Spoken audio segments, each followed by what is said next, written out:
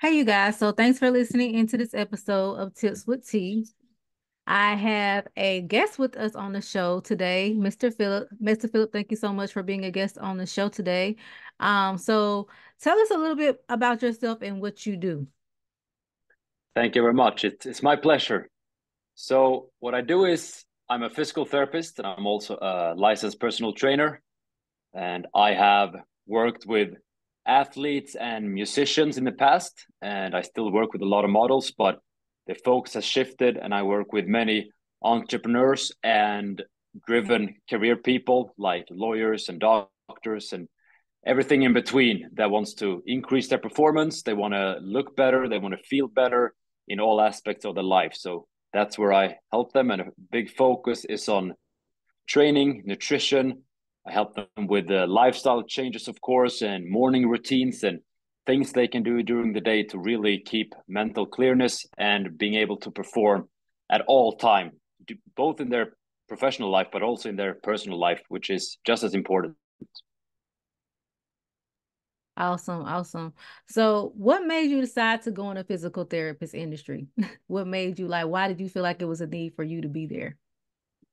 Yeah, so to be honest, I always wanted to be a professional soccer player. And I was decent, I was okay, but around 19, 20, I realized I wasn't going to make it to the professional level. So I wanted to find alternative ways to get there. And I've been to a couple of physical therapists, and I always liked the human body, and I like health and training. So it felt like a good path for me. So I went to the school, and all my focus was to get to work with professional athletes. And I finished school, and I got into the field very quickly, uh, and been doing that for 4 or 5 years. And I honestly, to be honest with you, I thought that was the thing I was going to do my entire career when I got those sort of jobs. But things changed, and I was looking for new challenges, and that's where I got into the field of helping other very high performers, but they are they have different issues, they have different goal settings, very different lifestyles. So you can say that in a way it's similar because they, as well as professional athletes, needs to perform at their absolute best, but it's another challenge, and it's in total different ways you help them get there. So it's really nice to have both of those ways to work. Awesome. I know we were talking before, and since you are a physical therapist, can you tell us like why are our mornings and night routines so important? Even though some people might, yeah, I know we are a lot of these people on the channel are entrepreneurs, but like it's still very important, especially if you're still like very, very active. So why is our morning and night routines important? Yeah, so morning routines, if we start there, are super important. You really want to set yourself up for the day. And there's, of course, different ways you can do it. But if we're going to answer the questions why it's important, it really boosts our productivity. It improves our mental health with a good morning routine. And what we really are looking for is also to increase our energy, because we might be tired in the morning. So we want to get started as early as possible. And that also leads into the productivity. And from personal experience, but also from experience from my client, it also helps with procrastination. If you get up and you do your routines in the morning, you have checked off some boxes, and it doesn't have to take long. I usually like to do a very, very quick workout routine. We're talking 4 or 5 minutes, going pretty intense. It can be just dropping down and do as many push-ups as I can in 4 minutes, or I do a circuit with push-ups and sit-ups and jumping jacks, for example. And I just try to get as much blood flow as possible. So those are fantastic ways you can do it. Then jump in the shower for a couple of minutes, get out, and head to work.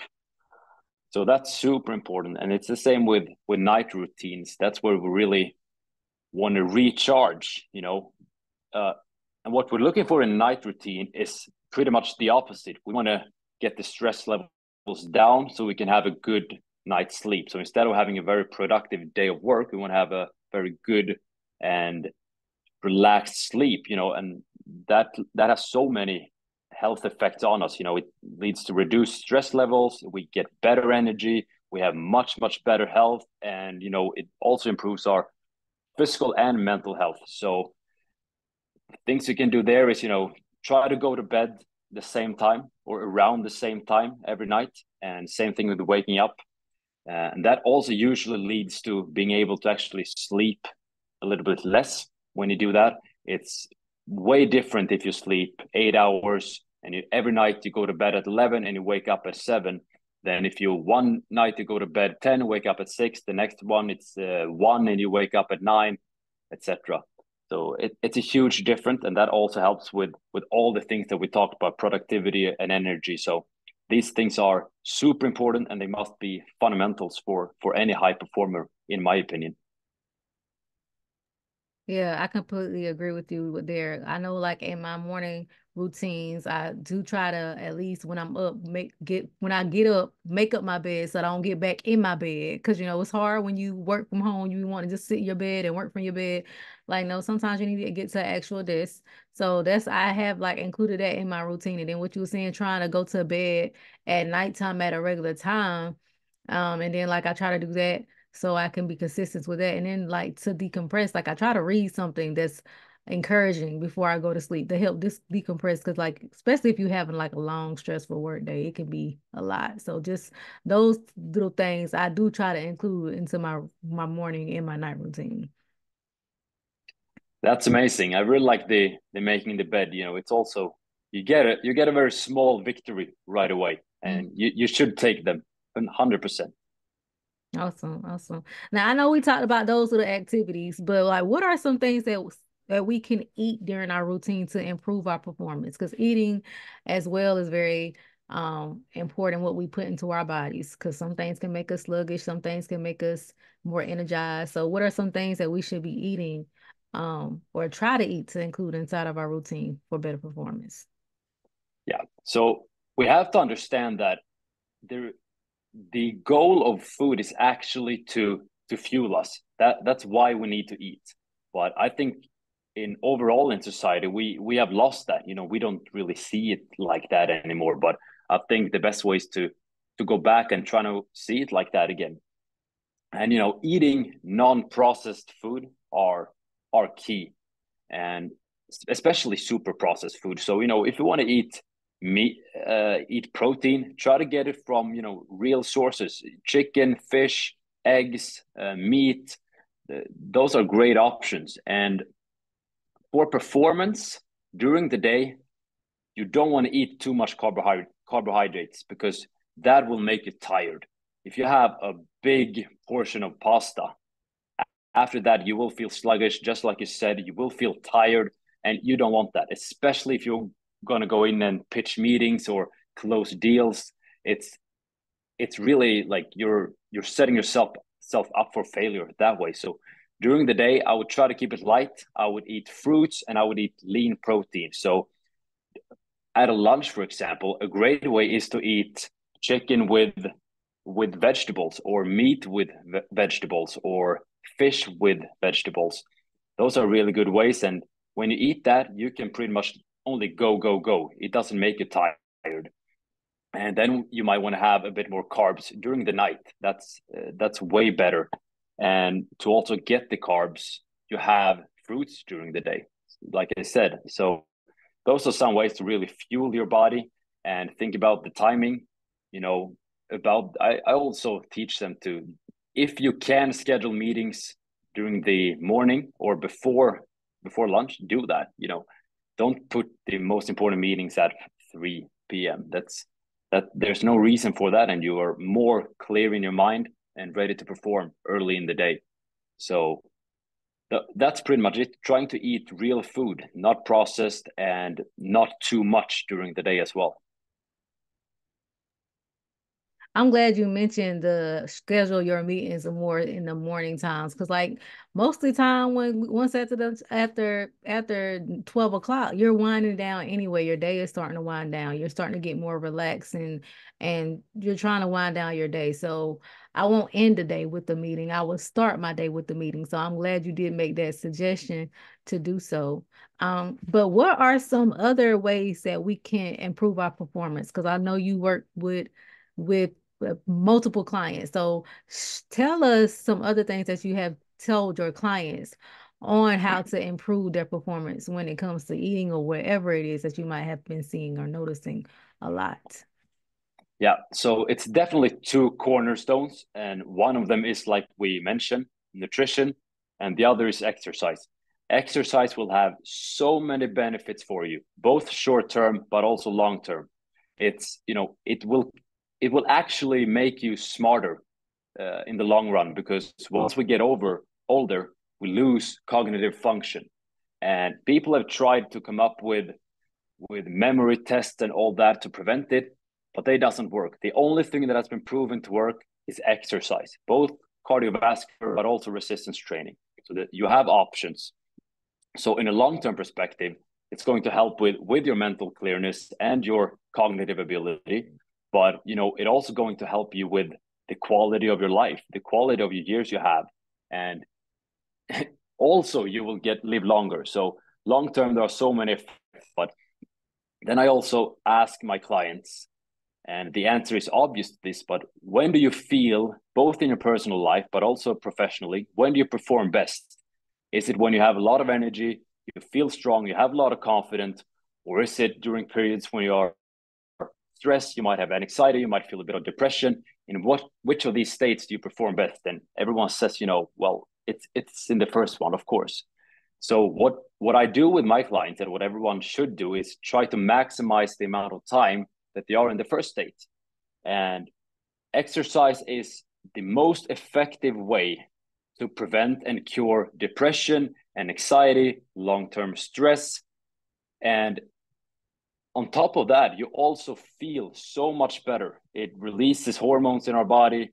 We look better. We feel better. You know, just just looking better. This is only my opinion, but also, like, a lot of my clients have also said this.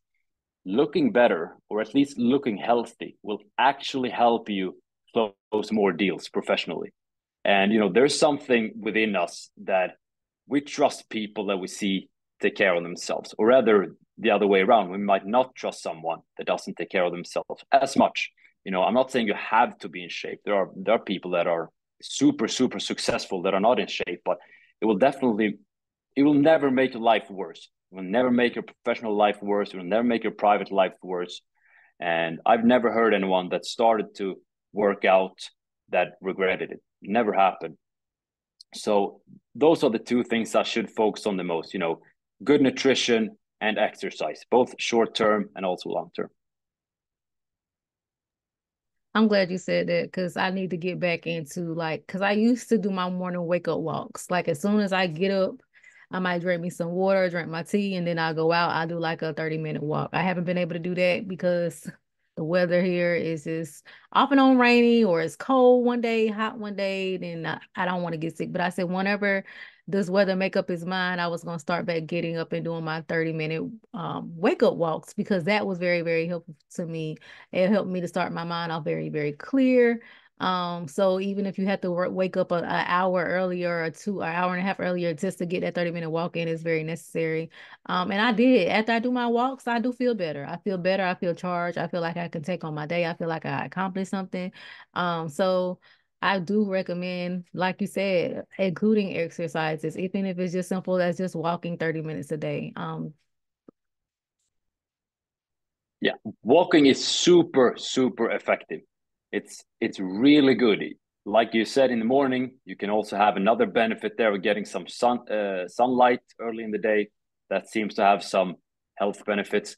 And I also say this, when you have done a lot of work, only taking a 5 to 10 minutes walk will do so much for your mental clearness.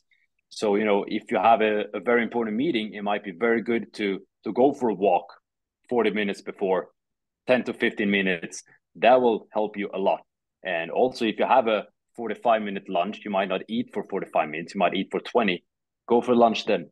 You'll set yourself up for the afternoon way, way better than if you would sit on your phone and reading or scrolling on Instagram. So walks are amazing, and I'm really glad that you mentioned it, because that's something I forgot in the routines. And it doesn't have to be in the morning. It could be during the day, the afternoon, during the night, whatever. But it's very, very good to include in your life. Awesome. Well, thank you, Mr. Philip, for being a guest on the show, giving us tips on how to improve our performance, and this really is going to help with our professional performance as well. So I'm going to share your social media handles. Tell our listeners how they can get in contact with you if they would like to render any of your services. So you want to share?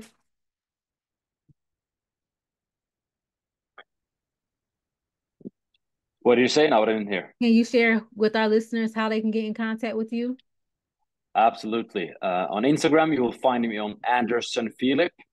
On TikTok, you will find me on Philip Andersson with 3 N's. And on LinkedIn, you can just search Philip Andersson and I will pop up. And the most effective way might be on email, where you're Philip Andersson, it's with PH, then you add in 2 extra N by the end of Andersson. So it's in total 3 N's, Philip Andersson at gmail.com. Uh, Feel free to reach out. I answer always pretty fast, so I'll be glad to help anyone that wants it. All right, you guys, please check him out. He gave some helpful tips today. I'm pretty sure it will help you in the long run with your health as well as your professional performance. If you guys want to get in contact with me, feel free to do so. My number is 910-317-0396. You can shoot me an email at contact@mjfinancial.biz. Take a look at the website, www.mjfinancial.biz, to schedule a consultation. You can find this episode, you guys, on Spotify now. It's no longer Anchor. And you can also find the playback for this video on the YouTube channel for M&J Financial Management as well. So thank you again, Mr. Philip. I highly appreciate you being a guest on the show today. Thank you. It's my pleasure. It's been fun. Awesome. And all right, you guys, we will see you on the next episode of Tips with T.